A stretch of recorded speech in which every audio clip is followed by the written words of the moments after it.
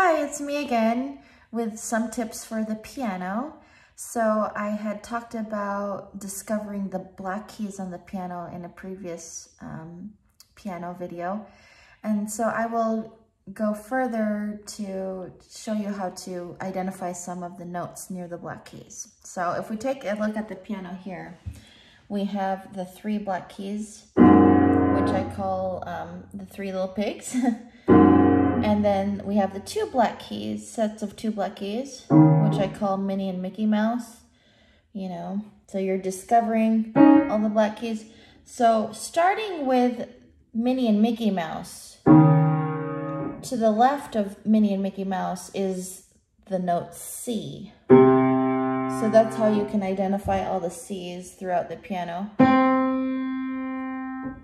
And then the 3 little pigs, to the left of those is the key of F. So you would find the key of F next to the 3 little pigs on the left. So with the alphabet, if we start on C here, okay, next to Minnie and Mickey Mouse.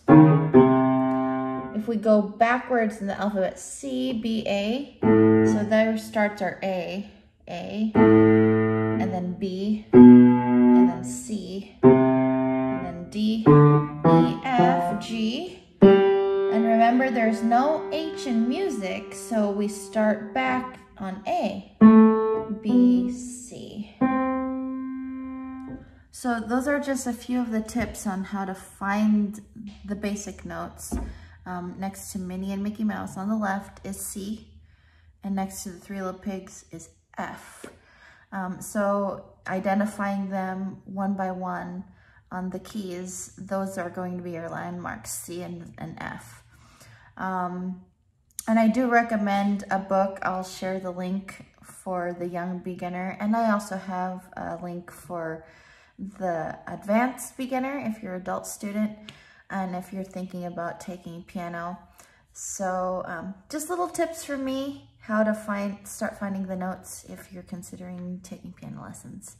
And if you have any questions, you can always feel free to message me.